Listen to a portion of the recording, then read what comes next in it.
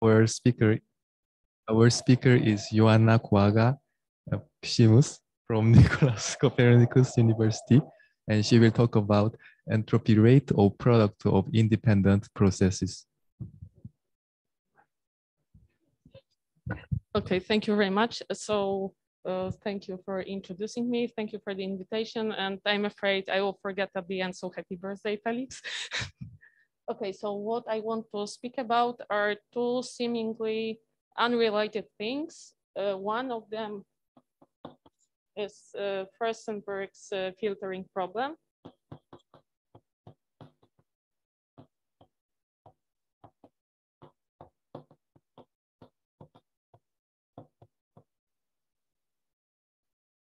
And the other one are B-free systems.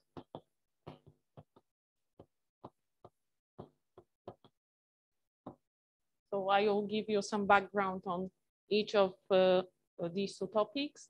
I will formulate some questions, and at some point you will realize that in fact there is a connection between these two things. So what about A? We have two stationary real valued processes.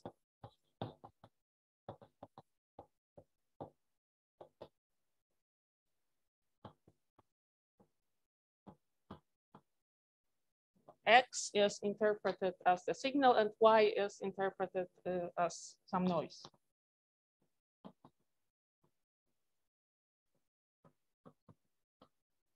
And now the noise is interfering with the signal, and we want to know when we can recover the signal from the sum X plus Y.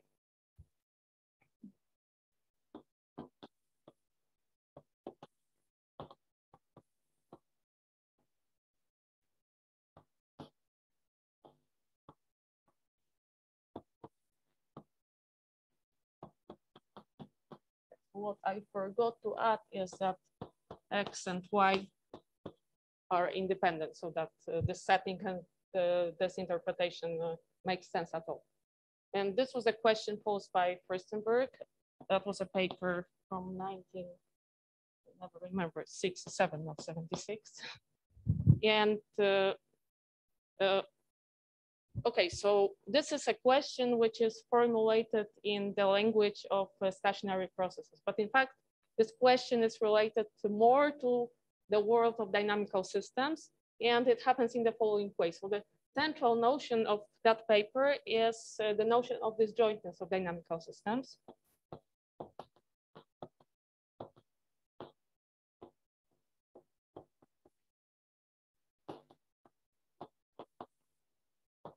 So if I have one system, X, B, mu, T, so I have a standard probability Borel space X, B, mu, and I have a measure preserving automorphism acting on it. So that's one system. Then I have another one, and I will say that these two systems are disjoint if the only measure, okay, so let's put it here. If the only measure that lives on the product space, which is invariant under the product action T times S, and which has the correct marginals mu and nu, is the product measure.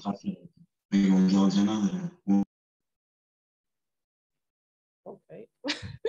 Okay, so T and S are all disjoint if the product measure is the unique. It was supposed to be bigger, right? We cannot see anything. Okay, so let's put it on the other blackboard.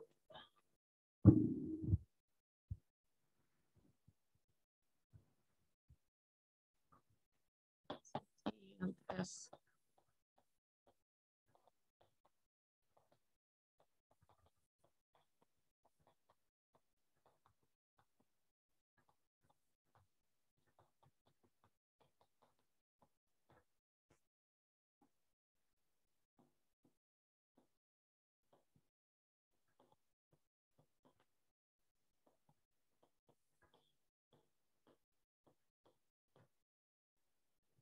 And okay, so this was the central notion on this of this paper, and in fact, it was used to answer this very question.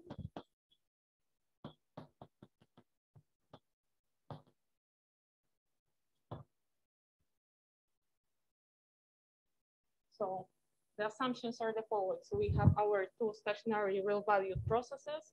They're independent, and we assume one more thing, namely that X and Y are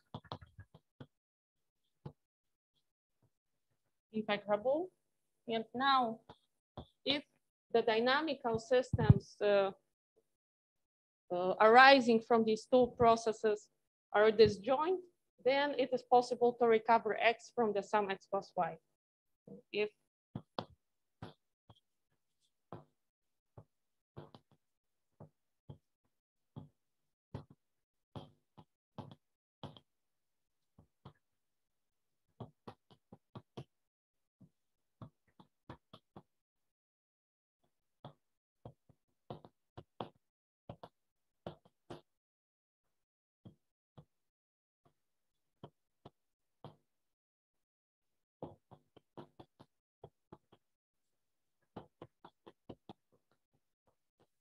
I probably owe you some explanation here. So what are the dynamical systems coming from these processes, and what it means that you can actually recover one thing from another. So let me start with the second of these two things because it's quicker to explain. So being able to recover X from X plus Y, this means just that this process is measurable with respect to the sigma algebra generated by this process. So we want one thing to be measurable with respect to the other. And as for the dynamical systems, well, if you have a stationary process, then there is a standard way of creating a symbolic dynamical system corresponding to it. And you can also go the other way around. So X is my stationary real process, then I can look at the space of two-sided sequences with real entries. I can put the left shift on this space. And of course, each stationary process comes with its distribution. So let's call it no.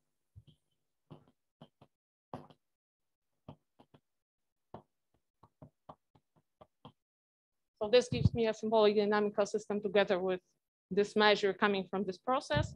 And to go the other way around, I don't necessarily need to start with a symbolic dynamical system. I can take any measure theoretical system. I take a measurable real valued function, and this gives me a process like this. And if this family of functions written here generates the whole sigma algebra B, then by doing one and the other procedure, so if I start with, okay, so let me start the sentence once again. So I start with a measure theoretical dynamical system, and I take a function f such that this family of functions generates this sigma algebra. So at this stage of what I'm doing, I have a stationary process. So I can do this first procedure. So I can associate to this stationary process a symbolic dynamical system. And this assumption that this family of functions generates sigma algebra B results in that this symbolic dynamical system will be measured theoretically isomorphic to the original one. So now we have a dictionary from stationary processes to dynamical systems and vice versa.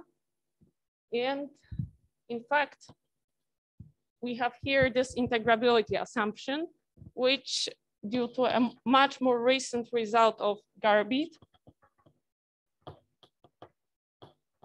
this can be dropped. So the same statement is true even without the assumption that X and Y are integrable.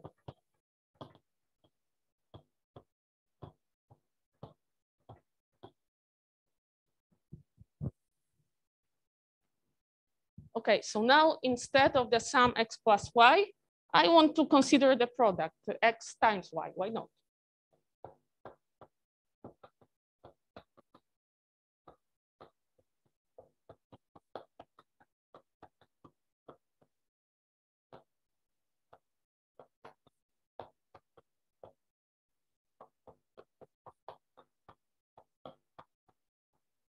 So of course, if my processes take only positive values, then I can use this result together with this addition by Gadby to apply logarithms, and I'm done. So if I want something interesting to happen, I need to be in the situation where logarithms don't work. And one very simple possibility of such a situation is when x takes two values, 0 and 1.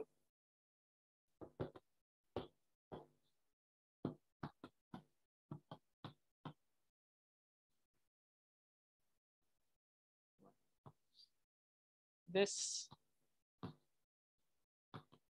won't work by applying logarithms. Yes, when we admit 0 as a value.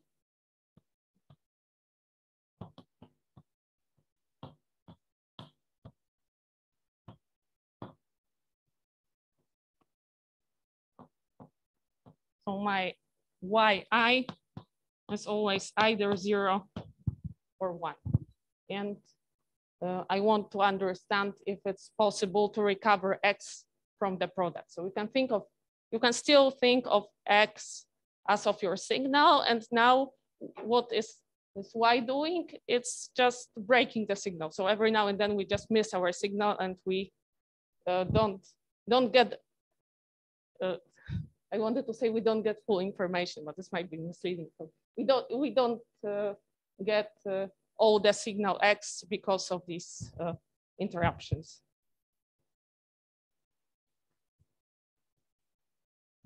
Okay, so classically, since x is the signal,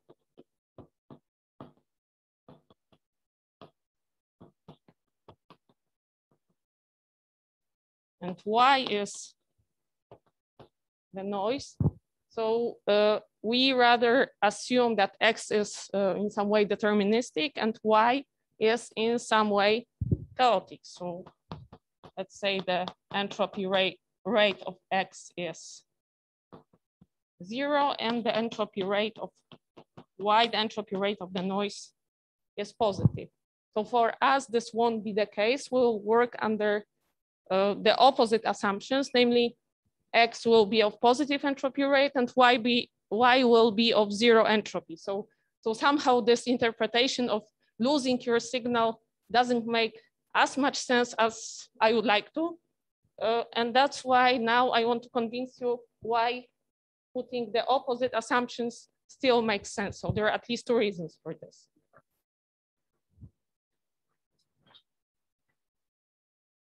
So one of them is another filtering problem, namely one by Furstenberg, Price and Weiss.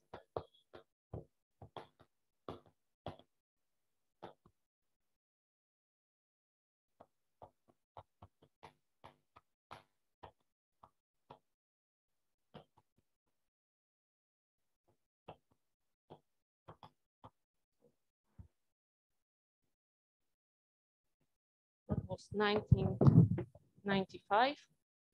Much more recent. And now the situation is like this. Instead of having two processes, I begin with a family of stationary processes indexed by some j. It can be finite, it can be infinite, doesn't really matter. And I have another process u, which is n-valued. So well, this is xj with index I, and j is telling us which process we are looking at. And u is another process that is n-valued. And we assume that all these things are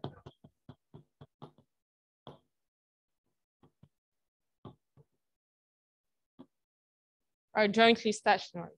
So now what we want to do is that we want to use process U to choose among these processes. So we create a new process that looks like this. And it is just xi with index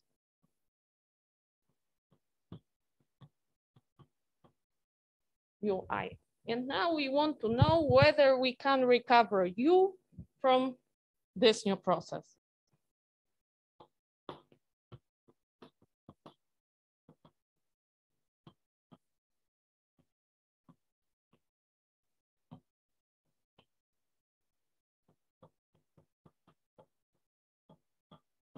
And again, recovering means that this process u will be measurable with respect to the sigma algebra generated by this one. So to answer this question, we need a notion that is stronger than the one of disjointness, namely double disjointness.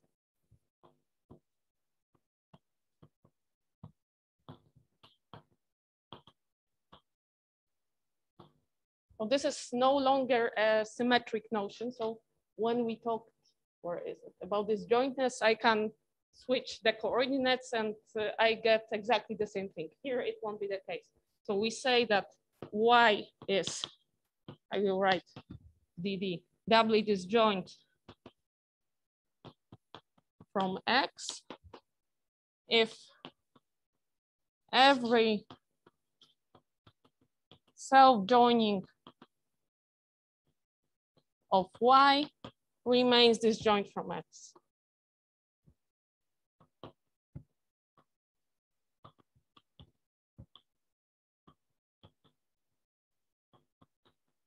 Maybe I'm mixing up a little bit these two words of processes and dynamical systems, but what you should always think about is that if you have a process, you have a dynamical system and vice versa. So what I wrote actually does make sense. And now a necessary condition for y to be doubly disjoint from x is, so if y is doubly disjoint from x, then necessarily the entropy rate of y is equal to 0.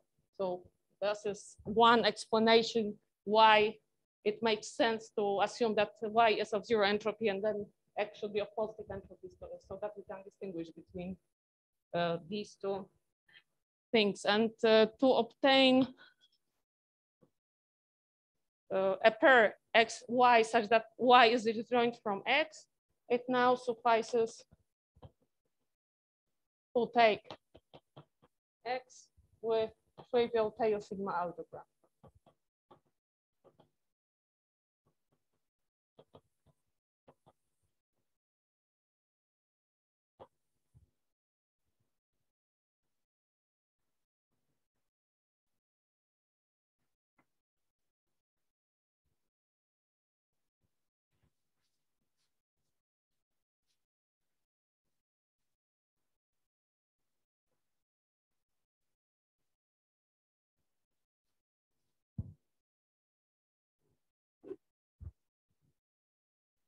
Okay, so what I forgot to tell you about was the result coming from that paper. And it is the following. This is Furstenberg, and it says the following. So suppose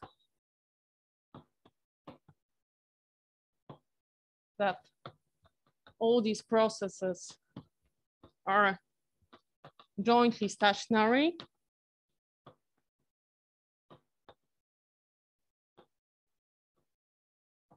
And that U is doubly disjoint from xi for every I. Then one can recover U from xu.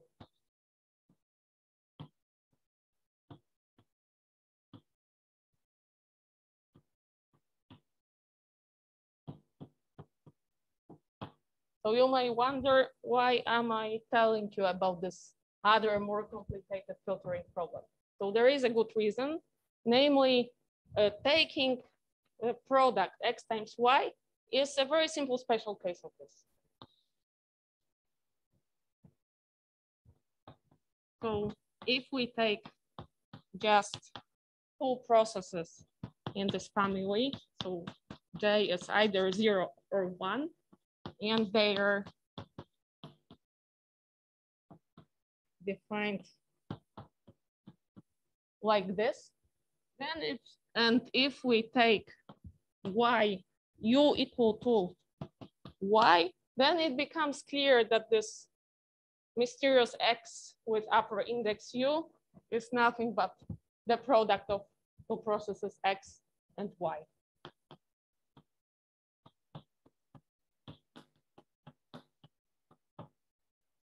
So this old result tells us when we can recover u, and now it's reasonable to ask whether or when we can recover x.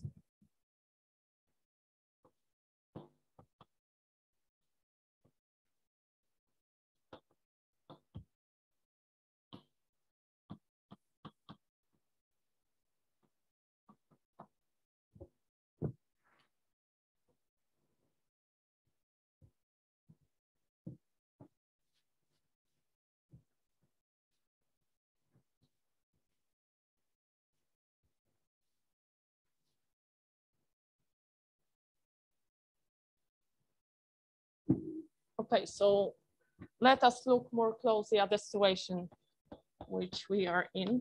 So I have a pair of my processes, and here downstairs I have their product. So the reason why I drew this arrow is that when we pass to the corresponding dynamical systems, then this will correspond exactly to some factor of this process with two coordinates. So in particular, if I look at the entropy rate of this pair, it will be greater or equal than the entropy of this product, x times y. And now my assumption is that y is of 0 entropy. So this will be actually the same as the entropy of x. So if I go from here to here, the entropy can only drop. And if I want to hope to be able to recover x from the product x times y, I cannot have any drop. Because if the entropy drops, I'm losing information, and that's it.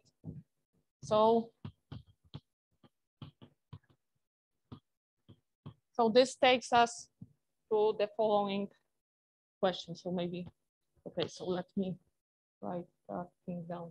If we want to recover x from x times y, then we must have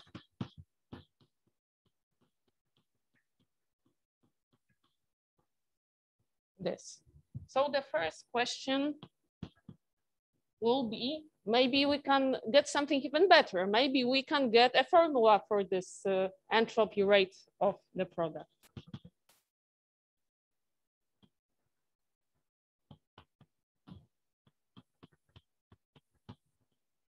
Or is there any reasonable one? The second question would be whether going from here to here, you can kill all the entropy. So we speak about the drop or the absence of drop, and one extreme situation would be that here the entropy is positive, and if you go downstairs, everything disappears. So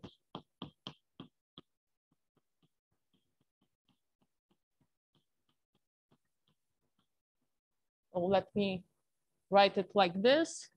And finally, can we have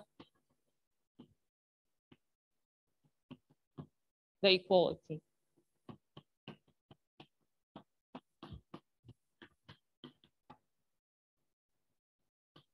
So is there any chance, so at least chance to be able to recover x from the product?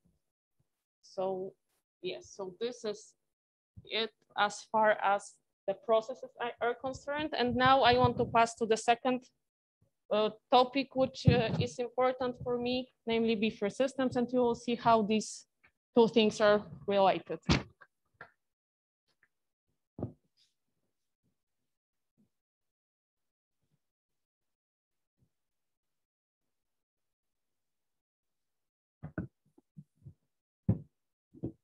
Okay, so what is a B-free system? So take any subset B of natural numbers and define the corresponding set of multiples. It will be denoted by MB. So these are just all integers divisible by some member of our set. And then we have its complement. This is called the B-free set. So these are integers that have no divisors in set B. So for example, you can take as B the set of squares of all primes, and then the set of B-free integers will be the set of square-free integers. So integers not divisible by any square of an integer.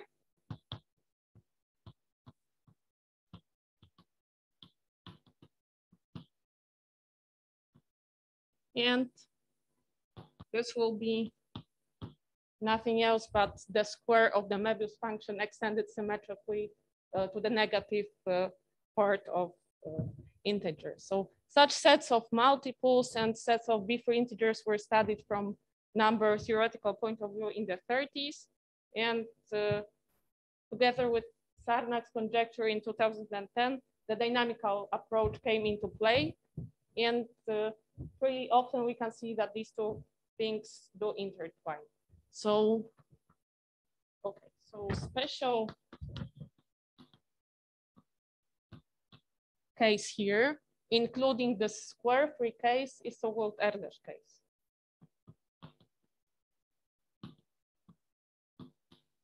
And it takes place if the elements of set B are pairwise coprime and the sum of the reciprocals converges.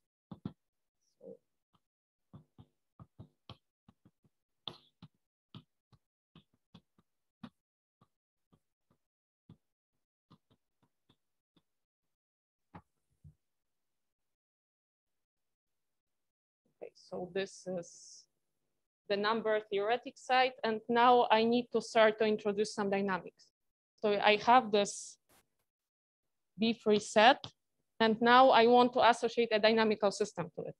So what I do is I take the characteristic function of my B-free set, and this is some point in the space of two-sided 0-1 sequences. So for simplicity, I will denote it by eta because this thing is too long. And now with each point in this space, I can naturally associate a subsheet. So this will be denoted by x eta, and this is nothing else but the closure of the orbit of eta under the left sheet. And I will call the topological dynamical system a B-free system.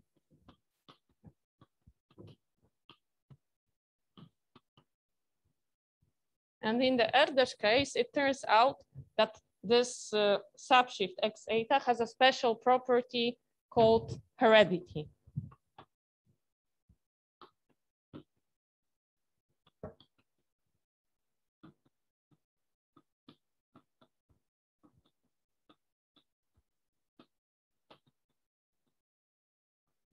What does it mean? It means that x eta is closed under a very nice natural operation. Namely, if I have a sequence in x eta, this is a 0-1 sequence, I can choose to replace some of the ones by zeros, and I still stay in the same space. So if x is here, y is some 0-1 sequence that is smaller or equal than x coordinate wise, then y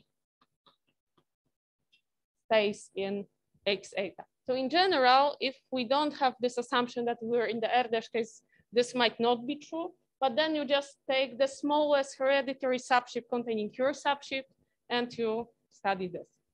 And this is called the hereditary closure of your subshift.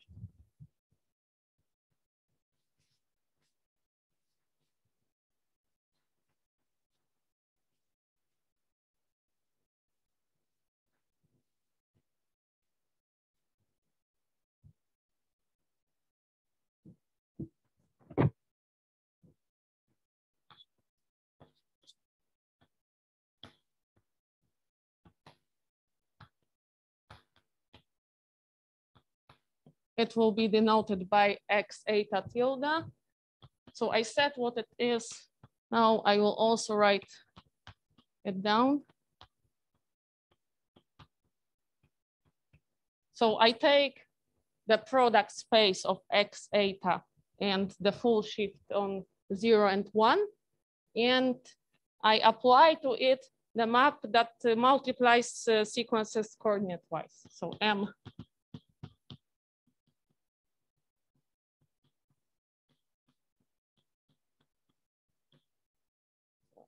of X.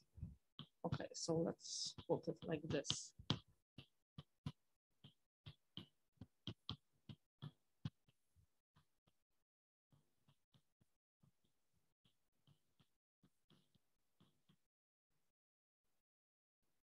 Okay, so we have all the most important objects in the theory of B-free systems already defined, and now I want to talk about invariant measures of B-free systems.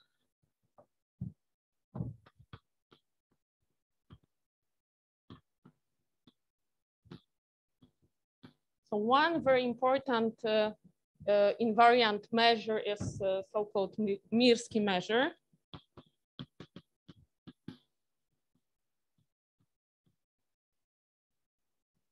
It is often denoted like this. And so roughly speaking, this measure is looking at frequencies of 0, 1 blocks on our sequence eta.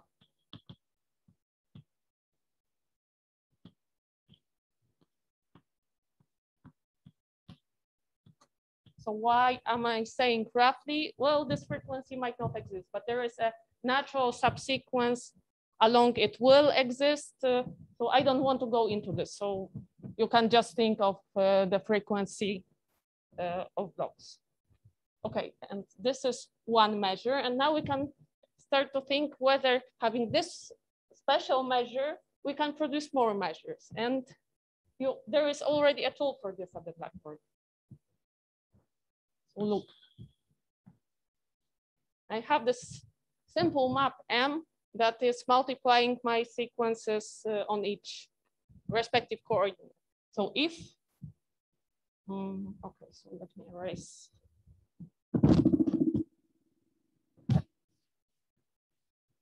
This. So if I take the Mirsky measure here, and if I take any measure on the full shift here, and if I take any joining,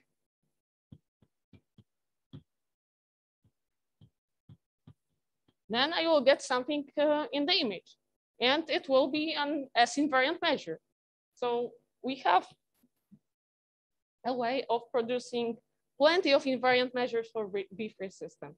And why am I saying that there will be plenty? Well, that's not clear if you just start looking at it, but it turns out that all invariant measures for B-free systems arise this way. So this is a theorem of me, Lemańczyk, Benji Weiss. That was 2015.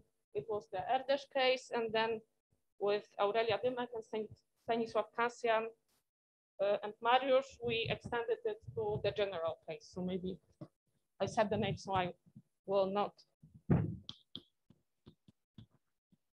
put them on the Blackboard. And it says that all invariant measures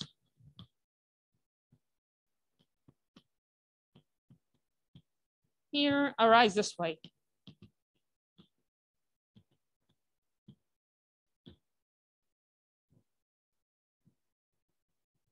Okay, so another important thing to know about Biffer system is that they are intrinsically ergodic.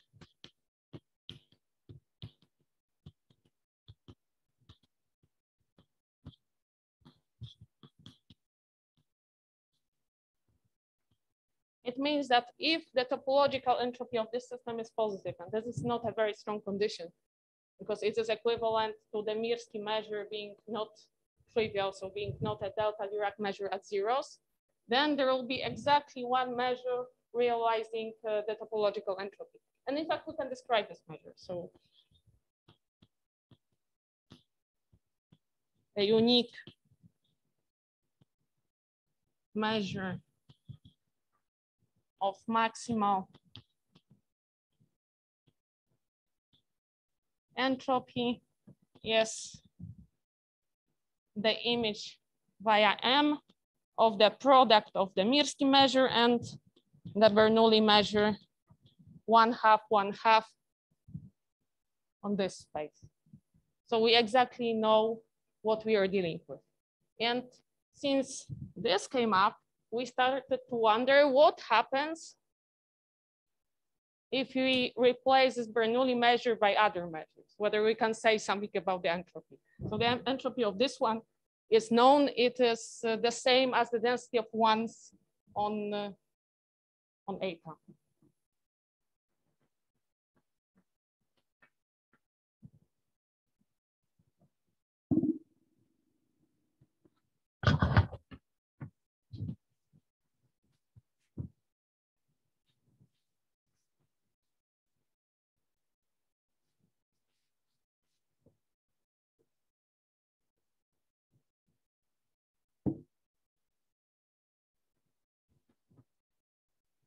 So this will be questions part B. So the first question would be whether we can have some formula for the entropy of this convolution type measure. I put in a star to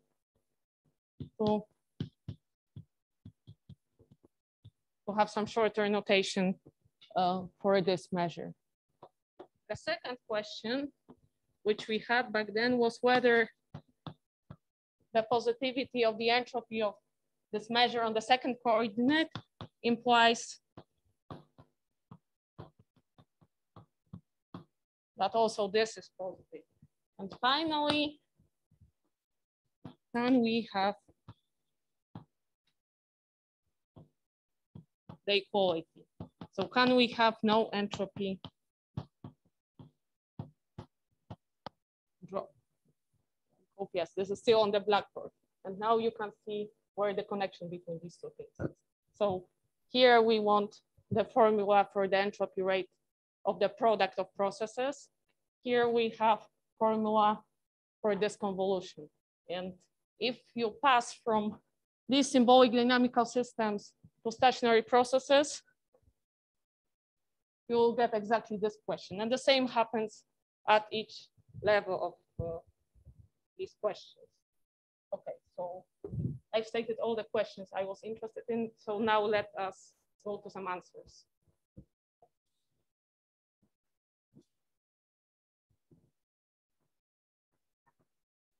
Okay, so let me go back to the processes. I will say that this pair is good if the following conditions hold. So first of all, I want X to be finitely valued.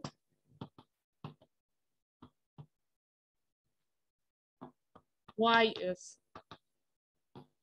binary, so far nothing changed. I want these two processes to be independent. This is also not new. And the third condition is that I want Y to visit the state 1 infinitely often in the future and in the past.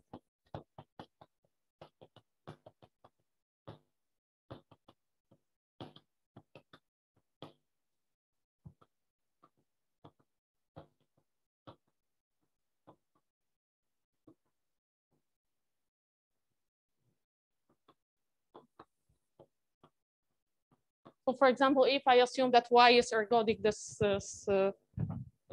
will take place, but I don't need ergodicity for all the results. So that's why I'm putting it this way. And this third condition means that actually I can define something called the return time process.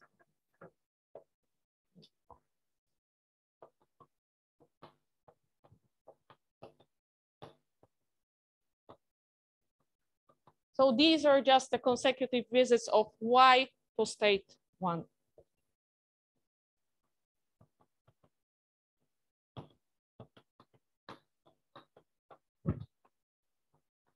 So I don't want to write this down because the idea is simple, the formula is long, so I will spare you the formula.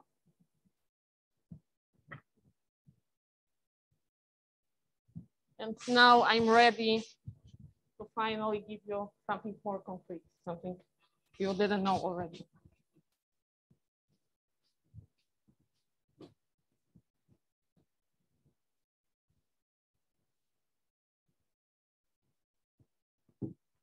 So this is the main technical result of our paper with Michał.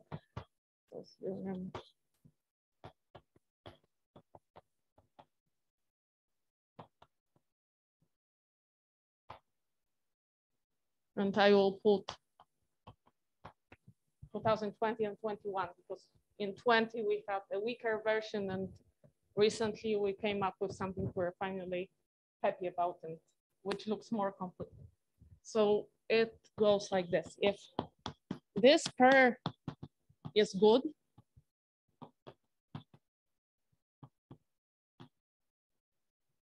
then we have the following two formulas for the conditional entropy rate. So let me spare you the word conditional. Let us assume additionally that the entropy rate of y is 0 to make things simpler. So one formula is like this. So first you have a factor depending on how often, so depending on the probability of y being equal to 1. And then you have the following conditional expectation, which you won't like at first, but I will try to convince you that this is a nice object. So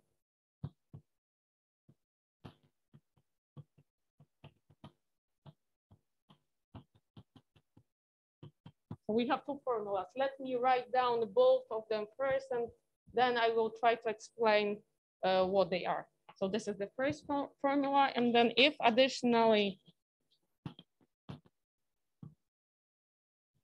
y is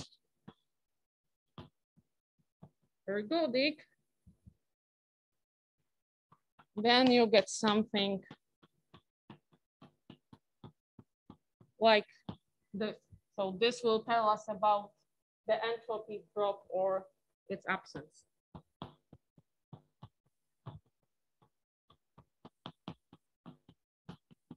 So here again, there is some conditional expectation.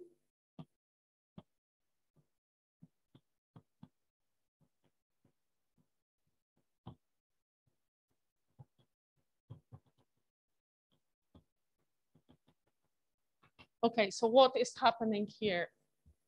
So I guess this and this part looks most mysterious to you.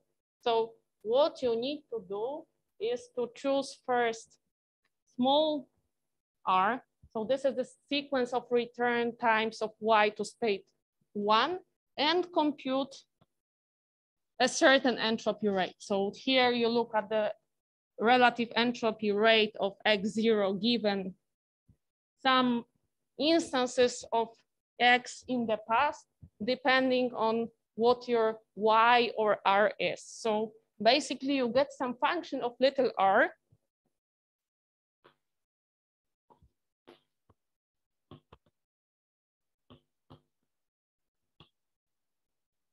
So we have some f of r. And then we compute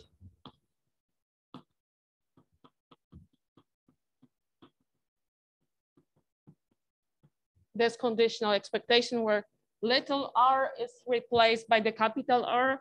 And this is due to the fact that this R depends on Y, and Y is a stationary process. So this is a thing that is changing depending where we are. Okay. So Y? This, I understand that if Y is almost always 0, then this says that h of x times y equals x of h, and I think it should be that. So I think I forgot to say that you want this. Yes, but if it is very close to 0, I would think that if y is very close to always being 1, then x times y should have the same entropy as x. And if y is very close to always being 0, then the entropy of x times y should be smaller.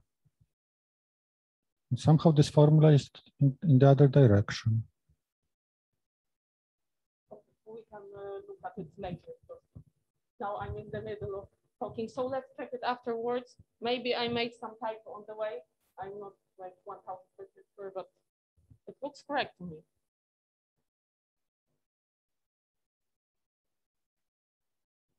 Yes, x was larger.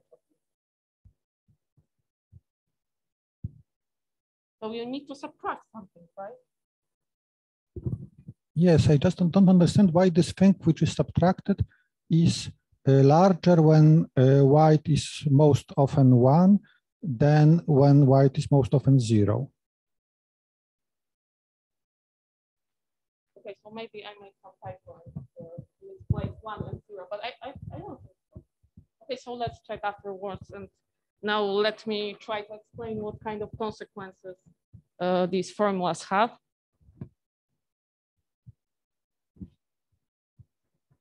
Okay, so I asked for formulas for the entropy rate of the product, so I already have it. So there are 2 more questions left. So, so since those questions B are a special instance of these, let me begin with these first, and then explain how that fits into the picture. So how much time do I have? Do I have like 5 more minutes or 3 minutes? Okay, so I'm not going to write anything. I'm just going to tell you a story. So, or maybe I will write the right now, just time.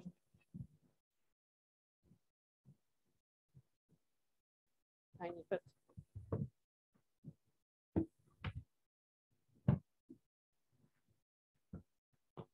Okay, so we have question 2, and it turns out that if this pair is good, and if the entropy rate of y is 0, then you distracted me. I don't like it. Okay, then the answer to the second question is positive. So the positivity of the entropy of X implies the positivity of the entropy of the product. So it means you cannot easily kill the whole entropy that you have. And as for question 3, there is a certain notion related to entropy, which is, however, not an isomorphism invariant, namely the notion of a stationary process being bilaterally deterministic.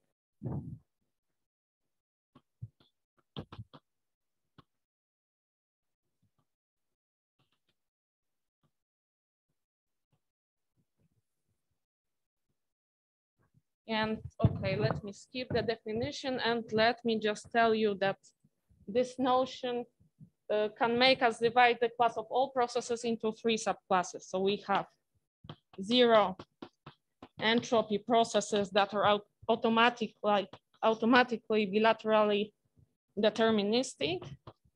And we have positive entropy processes, which can either be bilaterally deterministic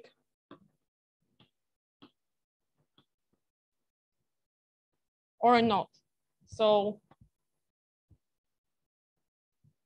this class is where my process Y is, and this class of processes of positive entropy that are not bilaterally deterministic is where my process X will be. And the result is that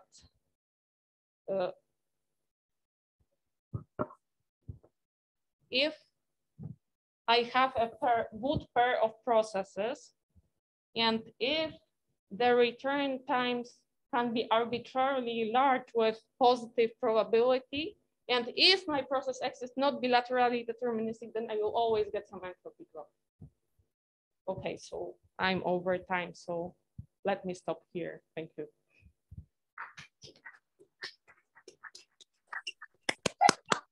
Yeah, thank you for the good talk. And any questions?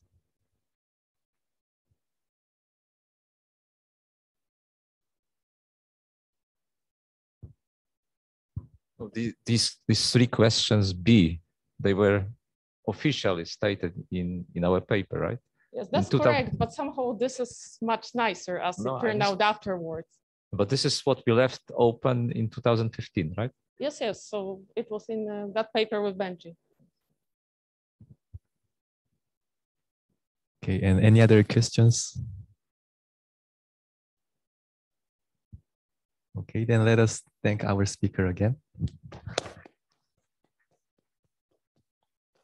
The next talk will resume at 5:10.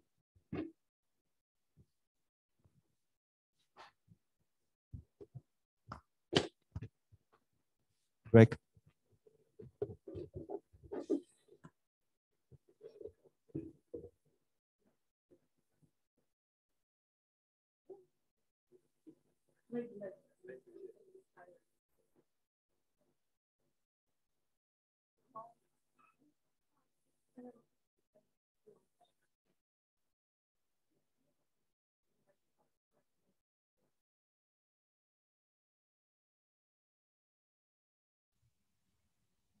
So I think this is the time that we reserve for the picture online.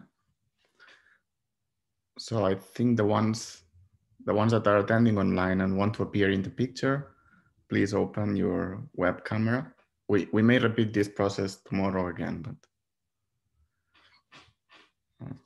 okay. I don't know if it will be a few of us, but okay. So let me wait a couple of seconds more. Okay.